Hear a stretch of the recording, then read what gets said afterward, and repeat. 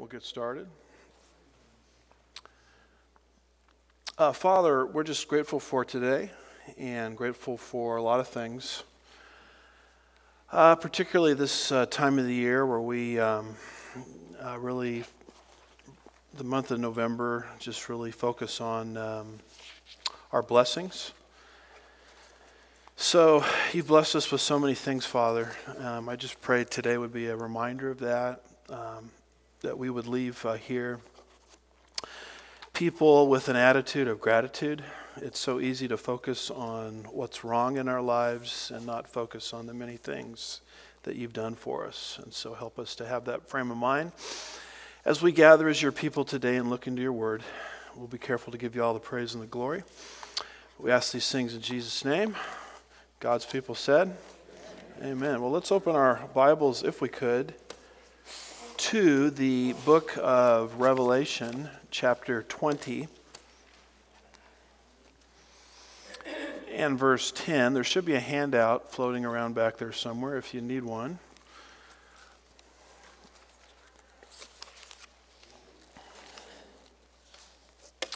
And we were sort of continuing on with our study on angelology. Having covered the good angels, we moved into a key evil angel, Satan. And if time permits, we're going to actually be moving into demonology today. We'll have to see how it goes. But when we look at Satan, we looked at his existence, his personhood, his names and titles, his original state and first sin. And from there, we started to look at his works. And actually, we didn't start to look at his works. We've been looking at his works in depth, past, present, and future. So we've gone through most of the things that Satan has done in the past. We've taken a look at the things he's doing right now in the present. And that's a lot of stuff. And then I think it was last week we started to take a look at his future. What does the future have in store for Satan? And unless you understand the future of Satan, you really can't make sense of the world that we're living in. And you can't really make sense of the intensity of the hatred that Satan has for the human race. So why is Satan such a ferocious opponent of the human race? Why does he try to keep people in darkness? Why does he try to keep people from coming to a saving knowledge of Jesus Christ? It really relates to his future. And so some of the things he will do in the future are, and we've covered these last time, orchestrate a world government. He will actually oppose the bodily return of Jesus. He will attempt to annihilate and exterminate the nation of Israel.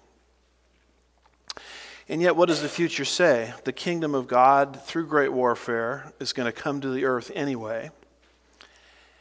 And it's during that time period that Satan will be bound for 1,000 years.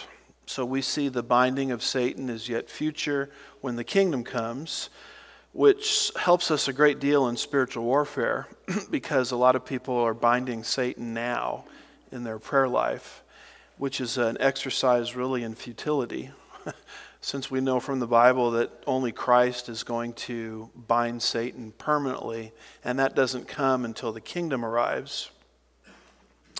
At the end of that kingdom age, he's going to lead a final rebellion. He comes out of his abyss, and he deceives the nations again. And we talked a little bit at the end, kind of had to jam it in, unfortunately, but the rebels there in Revelation 20, verses 7 through 9, are basically the mortal descendants of those who survived the tribulation period. So the millennial kingdom, and I'll try to make reference to this in the sermon today, but the millennial kingdom is sort of an interesting time period where you have resurrected and non-resurrected people dwelling together.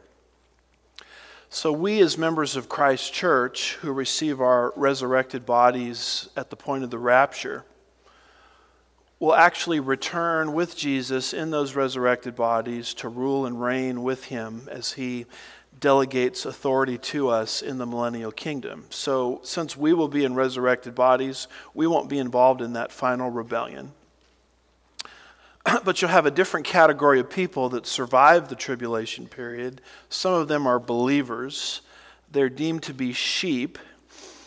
Matthew chapter 25, verses 31 through 46. So they enter the kingdom in mortal, non-resurrected bodies.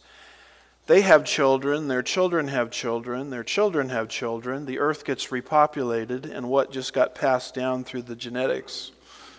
The sin nature. So when Satan is released at the end of that 1,000-year time period and he incites a rebellion, Revelation 20 verses 7 through 9, he's actually inciting mortals who have lived in perfection for 1,000 years. And one of the points I tried to make really fast at the end last time is that this is one of the reasons God allows this era of history to elapse. One of the things to understand about God is history is pedagogical. Pedagogy is teaching. God allows eras of history to elapse to teach humanity certain lessons. So God is always teaching. He teaches in didactic form in his word, but he also teaches through allowing eras and epochs to transpire. So one of the things that's happening today is God is pouring out his grace on a group of people and the grace is being poured out in a way that's unprecedented. And that's us. That's the church. The book of Ephesians, chapter 1, verse 3, tells us that we have been blessed with every spiritual blessing in the heavenly places. So many Christians try to come before God and they kneel and they say, Lord, I just want you to bless me. Bless me, bless me, bless me. And God is basically in heaven saying, well, you need to read the owner's manual. You're already maxed out in terms of your blessings. I can't make you any richer than you already are, in other words. And that's what the book of Ephesians, particularly the first 3 chapters, is about. So you ask yourself, why has God allowed this era of unprecedented grace to take place? It's been happening for 2,000 years. Well, history is pedagogical. And one of the things that's happening is God is using this era to fill out knowledge of the grace of God in the angelic world. And that's why when you read passages like Ephesians 3, verse 10, 1 Peter 1, verse 12, you see that the angels are watching. The angels are not omniscient. They're created beings, so they have to study and learn. The plan of salvation, if we have time, we'll get to this today, related to demons. The plan of salvation is not open to angels, or else Jesus would have had to become an angel, right, and die on the cross, which he did not do. So the reason that the angels are studying us so intently is because they're learning something about God's character that they really don't know much about, which is his grace or unmerited favor. They know about his judgment because Lucifer rebelled and a third of their colleagues lost their positions in heaven. They know about his holiness because the seraphim, according to Isaiah 6, say what? Around the clock, holy, holy, holy is the Lord God Almighty. They know about his creative power because the book of Job, chapter 38, verses 4 through 7, talks about the angels praising God as God was creating all things in 6 days. So they understand his creative power, they understand his holiness, they understand his judgment. What they don't fully understand is his grace. And one of the reasons for that is there's no plan of salvation for the angelic world. So that's why the New Testament keeps portraying them as watching us all of the time, because history is pedagogical. Another example of history being pedagogical is the book of Judges. Have you read the book of Judges lately? Kind of sounds like the United States of America. It's very, very depressing watching 7 cycles of sin leading to consequences, leading to God's people crying out for help, leading to God raising up a judge, leading to freedom from oppression, leading to prosperity, and then the whole thing happens again. And they go back into sin, oppression, and God raises up a judge after they cry out. And this happens in the book of Judges over a time period of 300 years. That's a lot of space chronologically. The United States of America, is what, 243, something like that, 242 years old. We're talking about 300 years there. And this cycle happens not once, not twice, but 7 times. And you read the book of Judges and it's so monotonous, it keeps happening. You say, well, God, why do you keep allowing this to take place? Well, history is pedagogical. And it's not until you get to the end of the book of Judges, chapter 16, really 17, 18, 19, 20, and 21, and you start seeing the reason why God allowed that 300 years to happen. Because it says in that section, if I remember right, about 4 times, there was no king in Israel in those days. What days? The 300 years I just explained. There was no king in Israel in those days, and so every man did what was right in his own eyes. So what God is explaining to Israel is the only way I can successfully govern you is through a king, which you don't have yet. Of course, that king ultimately is going to be Yeshua or Jesus Christ, but they have to have a king over them. And God could just come down and write on the sky or make some kind of, audible expression, y'all need a king. Well, the problem is they don't understand that. They thought they were functioning fine under the Judges era. And so God says, fine, try it for 300 years and see how it works. So God used history to teach. You see that?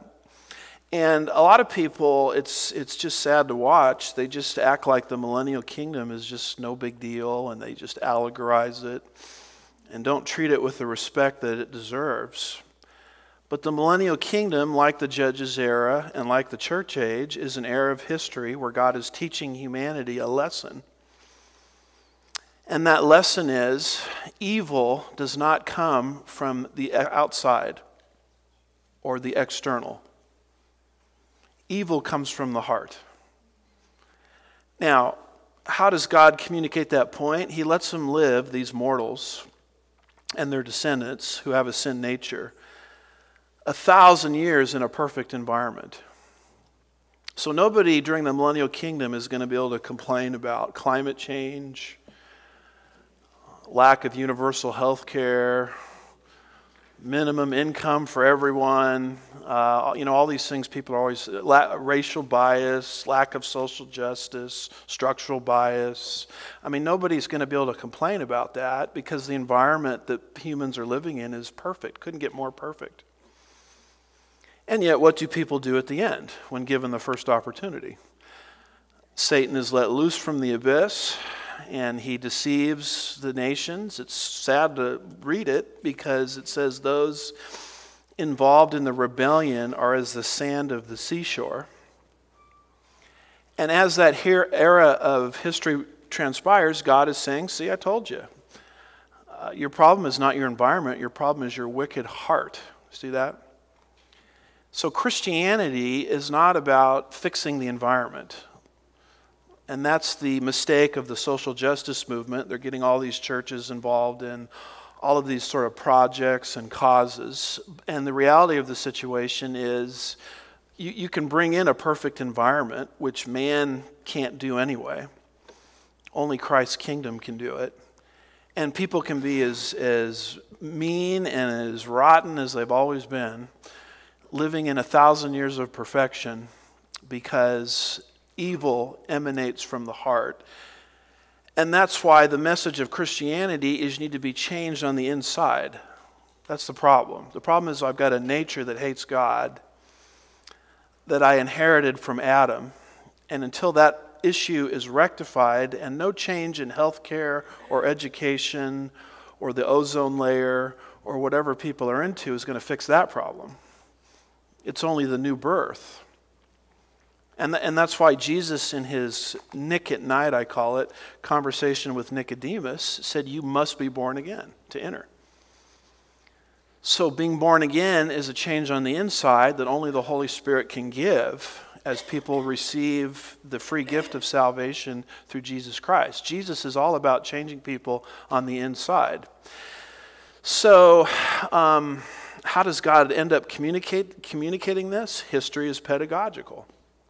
He lets the millennial kingdom transpire to prove that point once and for all before human history as we know it ends. And this earth is then going to be replaced by a new heavens and a new earth. So our message today is totally different than what you're hearing from the politicians and liberal theologians who are always talking about fixing the outside. Lack of education, people say. Gosh, we could make crime disappear if we just educated everybody properly. Well, guess what happens when you educate a blue-collar thief? He becomes a white-collar thief. I mean, you give an education to a thief, and the only thing you've really done is you've enhanced his capacity to steal. See that? So more education, pouring more and more dollars into education is not going to solve anything. In fact, it might even make things worse because you're giving wicked people more tools through which to, engage in their wickedness. And the world system does not understand this message at all. We understand it because we're Bible readers. And God is going to prove it once and for all by allowing the millennial kingdom to elapse, because history is pedagogical. And that is one of the reasons that when you read Revelation 19, around verse 20, what you see is when Jesus comes back, he takes the beast and the false prophet and he throws them into the lake of fire. So they're done. I mean, we might even say they're well done, but they're they're finished. It's over for them. Oh, and by the way, they don't disintegrate and disappear. Because a lot of people today, the Jehovah's Witnesses and even some evangelicals, are teaching annihilationism, meaning that when you go into hell, you just disappear. No, because when you get to Revelation 20, verse 10, which we're going to look at in just a second, Satan is thrown to where the beast and the false prophet are. It doesn't say were. It says where they are. Now that's 1,000 years later, they're still in there. So you'll notice what God does. He takes the beast and the false prophet, puts them, Revelation 19, verse 20, they're the first folks that enter the lake of fire. But Satan is not put into the lake of fire. Satan is put into a different place called the abyss. Revelation 20, verses 2 and 3. And you say, well, why doesn't God just come back and put everybody in the lake of fire? I mean, we call these guys the unholy trinity, right? Beast, false prophet, Satan. Why doesn't he just throw all of them into the lake of fire simultaneously? Because history is pedagogical. God still has one more purpose for Satan before he joins his companions in the lake of fire. And God is going to actually use Satan for the pedagogical purpose of proving the true nature of man. That man is wicked from the inside. That wickedness is inside of people. And all they need is an opportunity to express it. So Satan is sort of like a slide, if you will, on God's PowerPoint. He's gotten through the part of the PowerPoint presentation dealing with the the beast and the false prophet. So God has finished using them as teaching devices. But he's got one more slide for Satan, so he keeps him around for 1,000 years in solitary confinement. And then he lets him loose. And it's a fascinating study to see how sovereign God is over Satan, and how God is actually using Satan for God's own purposes. Because a lot of people have this idea, and we've covered this, between God and Satan, that they're basically equally matched. And that's called dualism. In other words, God has a rival. It's like Rocky and Apollo getting into the ring. We don't know who's going to win. And a lot of people look at the battle between God and Satan that way. And actually what your Bible teaches is this is no contest, for the simple reason that Satan is a created being. And God, in fact, is so much in control of things that he's actually using his arch enemy as a point in his PowerPoint presentation. And so that's why Satan is not thrown into the lake of fire immediately, but is kept into this place called the abyss, because God has one more purpose for Satan. And so it's a wonderful reminder, because evil we see all around us, and we get somewhat despondent about that. And we lose sight of the fact that we're on the winning side of history. God is completely in control of everything, even over his greatest adversary, the devil. So these are all the things Satan will do. He will lead a final rebellion, and then the last thing that will happen to him, and this is where I had you open up to Revelation 20, verse 10, when all of this is over and history has taught its lessons, he takes Satan and he throws him into the lake of fire finally. And that's what you're reading there in Revelation 20, verse 10. It says, the devil who deceived them was thrown into the lake of fire and brimstone. Watch this now. Where the beast and the false prophet, now how did they get in there? They were put in there 1,000 years earlier. Where the beast and the false prophet, what's the next word? They're still in there. So annihilationism obviously isn't true. Or else these guys would have exploded or disappeared or disintegrated a long time ago. Where the beast and the false prophet are, and they will be tormented day and night for how long? Forever and ever. That's an awful long time. And so this is the end of Satan here. And we learn from many, many passages, like, for example, feel free to follow me around, at least in your Bible. Matthew chapter 25, verse 41. Actually, Matthew chapter 25, I think I want verse 41. Let's try that. Matthew chapter 25, verse 41. Then he will say to those on his left, depart from me, accursed ones, into the eternal fire, which has been prepared for those terrible human beings. Doesn't say that, does it? Which has been prepared for the devil and his angels. So one of the things to understand about hell is it was never originally created for people. And yet, if people will willfully reject the grace of God and cooperate with Satan, they end up sharing in his fate, even though hell itself was not originally created for them. And let me tell you something, this is probably one of the reasons that Satan doesn't want Bible prophecy taught in local churches. We get umpteen emails weekly from people saying, I can't find a church that teaches Bible prophecy. The reason for that is the devil doesn't want this book taught. Because think about it for a minute. Would you want a book taught that spells out your demise prophetically?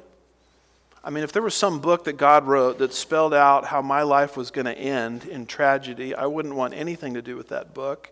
I would do everything in my power not to let that book get into print, let alone read.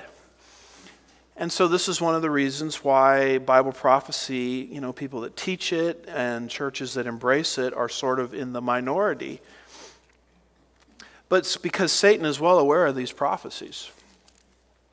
In fact, when you go over to Matthew 8, verse 29, something very interesting is said here. And they cried out. Now that would be the demons. These are the demons talking. The demons have more theological awareness than most pastors and elders and deacons. The demons have more theological awareness than most seminary professors. Because when you look at what they say, if they submitted this comment to me for a grade, I'd have to give them an A+. Because what these demons say is completely accurate. Matthew 8:29, and they, that's the demons, cried out, saying, "What business do we have with each other, Son of God?" Now look at that. That's a pretty high Christology there. They know exactly who Jesus is. God in human flesh. "What business do we have with each other, Son of God? Have you come to torment us before the time?" What time? The time in history where God prophetically fulfills his word. So notice that they believe in prophecy. They believe in the deity of Jesus Christ. They may even have a belief in the Trinity. And they believe very clearly there's a coming day of judgment. And they know they're going to be judged. So they just kind of concede these things openly and matter-of-factly. And when you understand this, that you're dealing with a foe that is defeated, you understand his total hatred for the human race and why he does everything within his power to keep people from coming to a saving knowledge of Jesus. Because why would he want any created being, humanity included, to enjoy something throughout eternity that he will have no part of? You see that?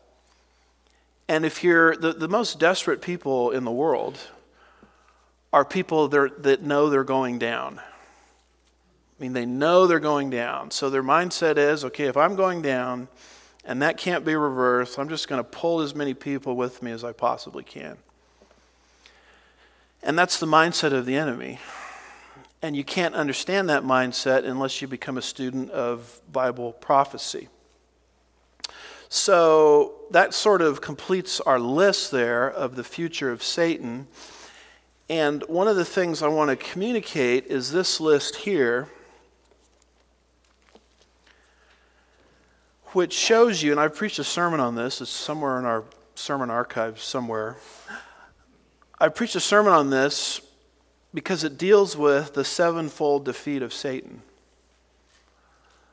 A lot of people have this idea that Satan is defeated in one foul swoop. They just think he's defeated in Revelation 20, verse 10. No, that's stage 7 of a sevenfold variety in which Satan's defeat is accomplished by God in 7 stages.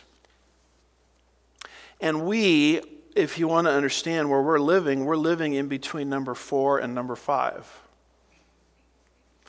So what are those 7 stages? Stage number 1 was his initial eviction from heaven. We've studied those passages, Isaiah 14, 12 through 15, and Ezekiel 28, verses 12 through 17. He is cast out of heaven.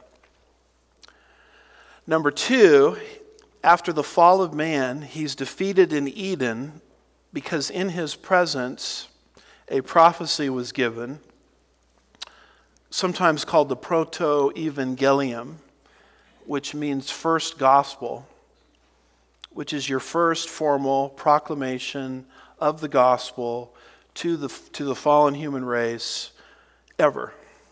And that's in Genesis 3, verse 15. In fact, Genesis 3, verse 15 may very well be the most important verse in the whole Bible. Because the rest of the Bible is an unpacking of Genesis 3, verse 15. Everything that happens in subsequent Scripture is related to a conflict that God explained would take place with Satan in Genesis 3, verse 15, ultimately leading to his ultimate demise. So right out of the gate, his doom is announced. And you remember Genesis 3, verse 15. What does it say there? God says to the serpent, who had just beguiled Eve and ultimately Adam, God says, I will put enmity between you and the woman. Now the woman is Eve. Between your seed and her seed. In other words, we have seed or descendants of Satan, and then we have seed or descendants of Eve. He shall bruise you on the head. Now, who would this he be? He shall bruise you on the head. This would be the coming one, the Messiah, Jesus Christ, who is going to take Satan's head and crush it. And we all know that when your head is crushed, you're finished, right? But along the way, Satan, you're going to be able to inflict a lot of what we would call collateral damage. Because the rest of the prophecy is, you shall bruise him on the heel. In other words, there's coming one into the human race who's going to take Satan's head and crush it, and Satan is going to do everything within his power to try to stop that one from being born. And once he is born, I'll try to do everything within my power to prevent him from accomplishing his mission, such as, for example, offering him all the kingdoms of the world and other things that Satan did with Jesus. Now, most people, it's like going into a movie. You go into a movie, you're 5 minutes late. Actually, this day and age, being 5 minutes late to a movie doesn't hurt much, because I went to a movie recently and I timed the commercials. And they went 27 minutes. So if you're late to a movie today, no big deal. But let's say you arrive 35 minutes late instead of 27. So you miss the first 8 minutes of the movie. And you miss some kind of critical piece of information given at the beginning. Has that ever happened to anybody? And so everything's happening in the movie and you're not connecting the dots. You don't know why things are happening. Whereas if you'd paid attention at the beginning or been present at the beginning, the rest of the movie would have made perfect sense. That basically is Genesis 3, verse 15. Because most Christians are on their 1-year reading plan, which is not a bad thing, through the Bible in a year. And so they've got to get through a certain number of chapters that day. So they're really just rushing to get through it, to mark that off their spiritual list. Did that today. And they're reading Genesis 3, and they read Genesis 3. It seems kind of odd to them, but they just read right over it, and they don't understand it. And therefore, they don't understand what's going to happen in Genesis 4, where Cain kills his brother. Well, that's weird. I mean, why would Cain just rise up and kill his brother? Well, 1 John tells you exactly why Cain did that. He was being influenced by the evil one. And Cain did that as an outworking of Genesis 3, verse 15, because Satan was using Cain to kill Abel to stop the birth of the Messiah. You remember Abel's sacrifice is accepted, Cain's sacrifice is rejected. So Satan probably figured at that point, well, this Messiah, who I know is coming, because he's announced in Genesis 3, verse 15, is going to come through Abel's line. So Satan uses Cain through jealousy to murder his brother. And God, as he always does, gets around the satanic strategy with an alternative plan. In this case, it was the birth of Seth. See that? And your whole Bible is going to start reading this way. Genesis 4 is just the first example of it. But you have multiple examples of what I'm talking about as you move through the Bible. And so Genesis 3, verse 15 lays out the script. And the rest of the Bible is just filling in the details. So it's announced right at the beginning that Satan is defeated. So number 2, he is defeated in Eden. Now, we're not going to get into details about this because we have a whole series of lessons coming on this in our angelology study, but one of the things Satan tried to do in Genesis 6, verses 1 through 4, is he tried to impregnate human women, to contaminate the genetics of the human race, to prevent the birth of who? This Messiah that's announced in Genesis 3, verse 15. He created what's called the Nephilim, which means fallen ones, because he knows from this passage that this Messiah is coming from the seed of the woman. Who is the woman? The woman is Eve. So therefore the Messiah must be fully human, right? In addition to being fully God. So Satan says, well, I'll fix this problem. I'll create a race of people that aren't fully human. A hybrid race, partly angel, partly human. And that's why they're called the Nephilim, the fallen ones, because he's trying to lock the human race into a permanent fallenness. He's trying to create a genetic climate whereby the Messiah can never come. See that? And that's why there's all this information in Genesis 6. I want to say it's around verse 9, how Noah was perfect and blameless in his generations. And everybody looks at that and says, wow, what a great guy Noah was. When Genesis 6, around verse 8, verse 9, says Noah found grace in the eyes of the Lord. Noah was a sinner just like anybody else. And after all, it was Noah in the post-flood world that it was in a drunken state. So when it says Noah was blameless and perfect in his generations, it's not a statement about his morality. It's a statement about his genetics. In fact, when we get to that section, I'll show you that one of the Hebrew words used there is used of the genetic purity of the Passover lamb in Exodus 12, verse 5. The Passover lamb had to be genetically pure. No spots, blemishes, etc. And so we're not talking about the morality of the Passover lamb. We're talking about the genetic purity of the Passover lamb in Exodus 12. And one of those words is used of Noah. So Noah and his family, apparently, were one of the few that were uncontaminated by this genetic experiment. And so when God brought the flood, he did it to, first of all, destroy the hybrid race, the Nephilim.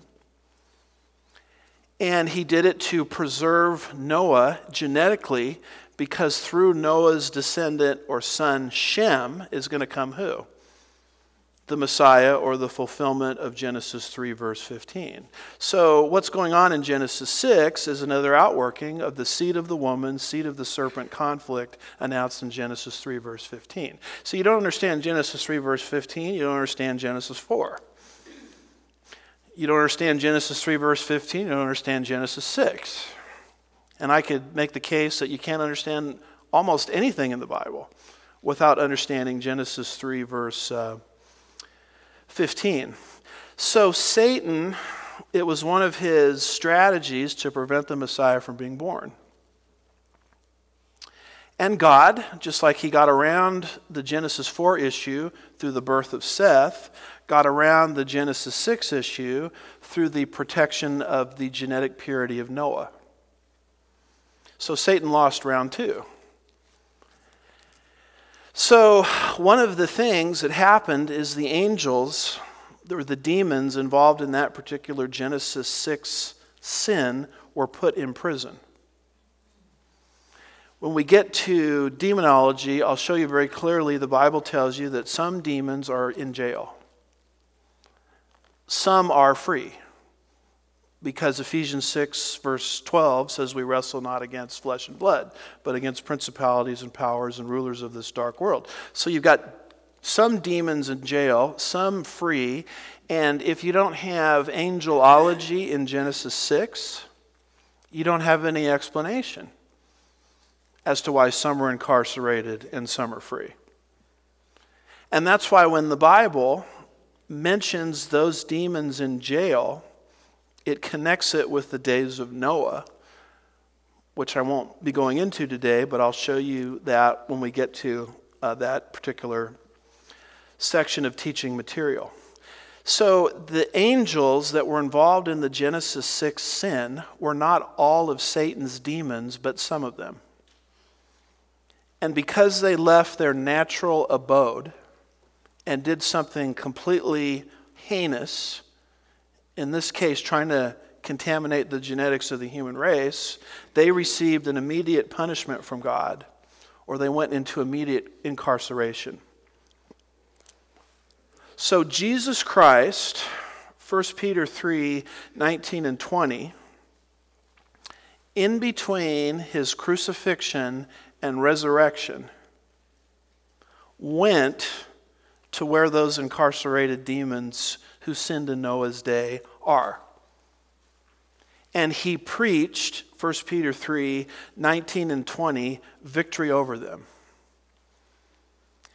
Now, when people see that word preach, they think, well, Jesus went to evangelize people in hell, and they come up with all these explanations. It's not talking about humans in hell. It's talking about demons in incarceration because of what happened in Genesis 6. And the verb there is not, in Greek, euangelizo,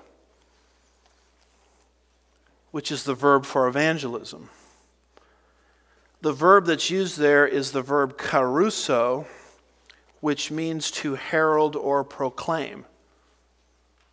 So what Jesus did in between his death and his resurrection is he descended to where these demons are in jail, and he proclaimed to them that they lost. They lost what? They lost in their attempt to prevent the birth of the Messiah. Because that's what's happening in Genesis 6. The Messiah was born. And we're coming up on Christmas, and that's what you ought to be thinking about on Christmas time. That God somehow, despite all of these satanic attempts, allowed his Messiah to be born. It's a miracle. And so Jesus, in between his crucifixion and resurrection, descended to where these spirits, and spirits is always angels or fallen angels, descended to where these spirits are locked up, and he proclaimed to them that they lost. And so that's round 3 that Satan lost. See that? And then number 4, we know what Jesus did on the cross, that his sacrificial death bridged the gap between fallen humanity and a holy God, making the opportunity for human salvation possible. And so by believing the gospel as a human being, I, Hebrews chapter 2, verse 14, am delivered from the fear of death that has haunted human beings their whole lives. And all of those passages I have there on number 4, I wish we had time to look at every single one of them, show the defeat that Satan experienced through the death, the sacrificial death, and then authenticated, because anybody can die, right? It's quite a different deal if someone says they're going to die and says they're going to rise from the dead, and then says, I'm attaching the weight of the sin of the world to my sacrificial death. Anybody can say that, but only God can actually rise from the dead and authenticate the whole thing. So Satan suffers defeat number 4 at that point. Now that's all in our past. Defeat 5 is where Satan, Revelation 12 verse 9, is evicted from heaven permanently. And you say, well, wait a minute, I thought, number 1, you said he was initially evicted from heaven, and he was. But apparently he can still go into heaven, not to worship and serve as he once did as a high-ranking angel, but to communicate and accuse. Job 1 and 2, the earliest book of the Bible that we have, talks about how Satan made his presence to God amongst the other sons of God, angels, and made an accusation against Job. So obviously Satan can go into heaven to do this. We know this from the New Testament because Jesus said to Peter in Luke 22, I think it is, Simon, Simon, Satan has requested permission to sift you as wheat. That would be a pretty scary conversation. But then Jesus says, I prayed for you. And I'd be like, whew, thank you. So clearly he has some kind of access to heaven. But what you learn in Revelation 12, verse 9, is that access disappears. When does it disappear? It disappears the moment the beast desecrates the temple. Exactly 3.5 years or 42 months into the tribulation period. And that's why Revelation 12 portrays Satan, beginning around verse 9, as plummeting to the earth, knowing he has but a short time. What short time are we talking about? Well, the tribulation period is 7 years. The beast desecrated the temple midway through the tribulation period. So how much time does Satan have left? 3.5 years left. Or sometimes the Bible says use the synonym 42 months. Sometimes it'll use the synonym 1,260 days. Sometimes it'll use the synonym a time, times, and a half a time. A time is a Jewish year, times, plural, 2 Jewish years, half a time, half a Jewish year. What's 1 plus 2 plus 1/2? That's 3.5 years, right? So these are all synonyms that are being used. These are all synonyms that are essentially being employed to explain that second half of the tribulation period. So midway through the tribulation period, Satan loses the access that he had to communicate and accuse. And he does, as desperate people do, the only thing he's got left in his playbook, which is to gobble up Israel, because he knows that through Israel the kingdom will come. But he suffers a defeat there. And then when he fails to gobble up Israel, and the Jews, a third of them anyway, acknowledge Yeshua as their Savior, and Jesus returns at the end of the 7-year tribulation period to rescue the nation of Israel, and consequently sets up his kingdom, moving us into Revelation 20, verses 1 through 10, the sixth part of Satan's defeat is he's incarcerated in a place called the abyss for 1,000 years, while the beast and the false prophet are thrown into the lake of fire. Now, why, once again, is Satan incarcerated and yet the beast and the false prophet are put into the lake of fire? Because God has one more purpose for Satan, which we've explained earlier, because history is what? Pedagogical. God still has one more point on his PowerPoint slide to make. And he needs Satan around long enough to do it. But once God finishes the lecture, hit click, you don't need the PowerPoint slide anymore. Satan is thrown to where his companions are, not were, are.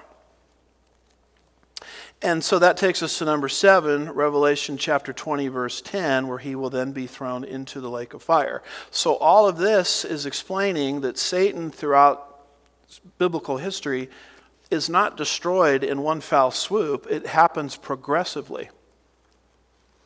So when you read Genesis chapter 3, verse 15, you have to see in it not just one whack and it's over.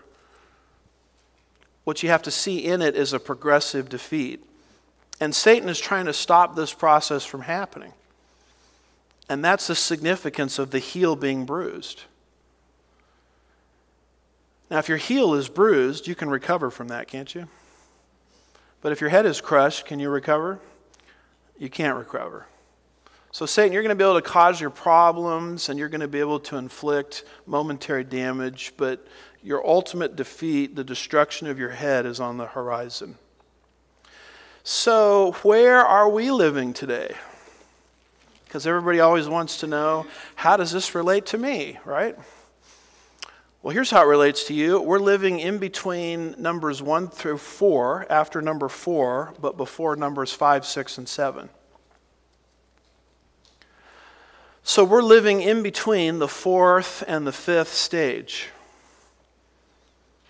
Which means we're living in a time period, and here's an analogy that I like to use from the legal world, and it's the only one that makes sense to me, probably because of my training as a lawyer. And those of you that like this, fine. If not, just discard it. But we're living in between conviction and sentencing. That's what we're living in between.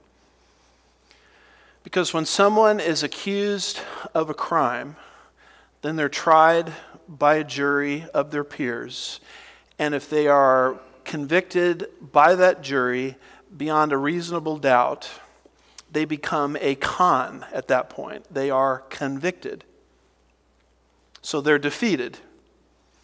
And if you've actually watched someone in a courtroom that has, I did jury duty not long ago. I was on a case, and the defendant, you just look at his body language when the jury comes in with their verdict. I mean, the guy just slumped over in his chair, and he was just the most despondent person visually I could think of at that moment. And that's where Satan is.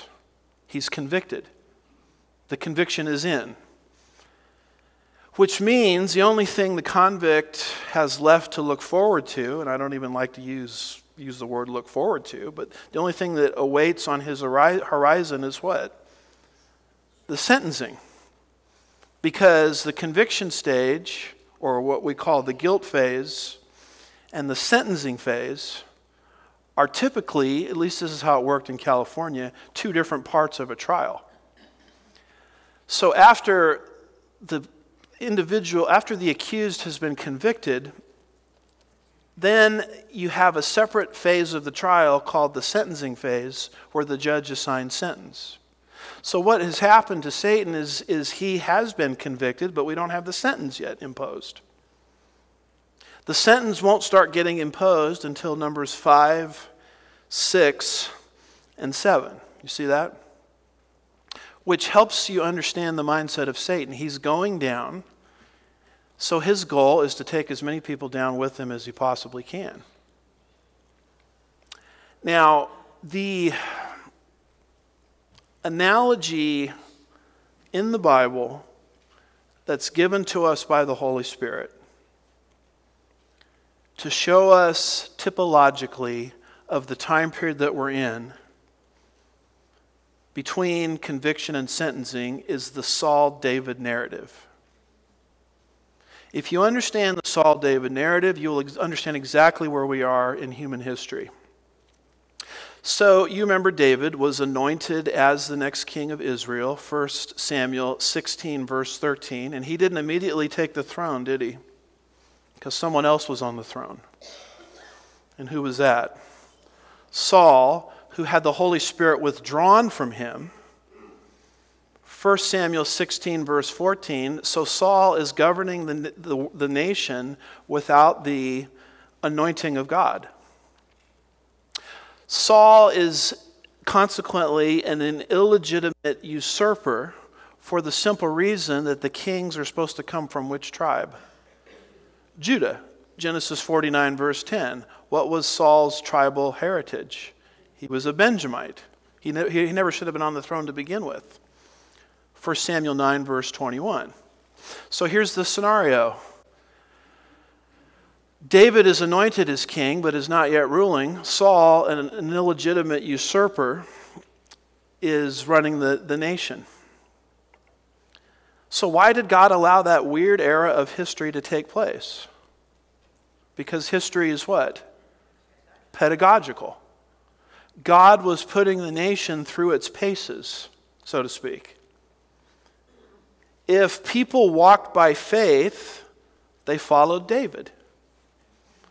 That's why there's all this information, about God doesn't look at the outer appearance, but God looks at the heart. If you want to align yourself with David, you've got to walk by faith.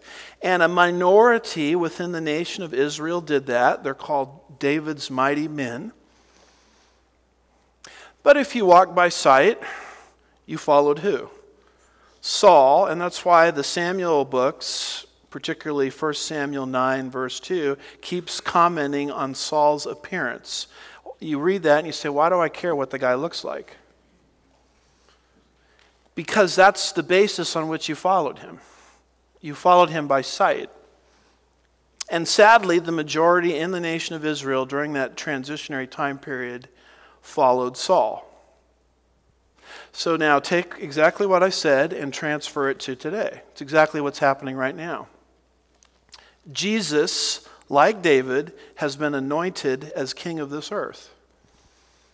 When did he get that anointing? I would guess at his resurrection or ascension. You'll see Psalm 2 verse 7, Psalm 110 verse 1. So Jesus is the anointed king, but he is not now ruling the earth because an illegitimate usurper is on the throne, a Saul-like character called who? Satan, and Satan should have never been given authority over this earth to begin with. He's an illegitimate ruler. Why? Because God originally assigned the authority over the earth to Adam.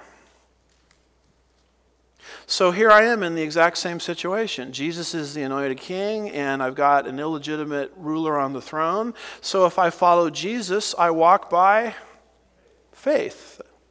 That's the only way you could do it. Because you don't see anything in your eyesight that would give you the impression that Jesus is ruling now, and he's going to rule one day. So if I come to Christ and accept him as my ruler now, I have to do it completely by faith. Just like David's men had to trust that God was going to one day raise up David, and they did that totally by faith. And there is a minority of people today that are doing that. And that's why Jesus talked about the narrow road. Matthew 7, verse 14. Just like a narrow group of people accepted David, a narrow group of people are accepting Christ today. But if I follow Satan, I'm walking by not by faith, but I'm walking by what? Sight. And this is why you run into all of these kinds of statements in the Bible, like 2 Corinthians 4, verse 18, which say, while we look not at the things which are seen, but at the things which are not seen. For the things which are seen are temporal, but the things which are not seen are eternal. So in David's and Saul's time period, if you walked by sight, you followed Saul. If you walked by faith, you followed David. If you walk by sight today, you ignore Jesus, and you walk according to the pattern of this world, what you can see. But if you walk by faith, you follow Christ. The majority, just like back in the nation of Israel, was on the wrong road because they're walking by sight. A minority was on the right road, and that's exactly what's happening today. Majority is on the wrong road, a minority is on the right road. So, goodness gracious, I was about as excited as anybody when I started to discover this type or this typology. I don't think it's unique to me. I think I've found reference to this in Alva J. McLean's book, The Greatness of the Kingdom. I just didn't see it fleshed out the way I think it needs to be fleshed out is revealed in this chart form. So if you want to understand where we are in human history, we're right in between the anointing of David, and yet we haven't had the dethronement of Saul yet. So we are living right in between the anointing of Christ, but Satan hasn't been dethroned yet. And why is God, back to my original point, why is he allowing this era of history to transpire? Because history is pedagogical. He's forcing, see what God's doing? He's forcing every person to choose. And every person, whether they know it or not, whether they're following Christ or following David, following Christ or following Satan, is making a choice. If you ignore Christ, just like if you ignore David's anointing, that's a choice. See that? And so it's fascinating. So that takes us to the end of Satan, his existence, his personhood, his names and titles, original state, first sin, and works. And next week that I'm with you, we'll be moving into demonology. So let's pray. Father, we're grateful for your truth and the things that it reveals to us. Help us to understand the season that we're in according to your word, so that we can be all that you'd have us to be in this age. And we'll be careful to give you all the praise and the glory. We ask these things in Jesus' name. And God's people said, amen. Happy intermission.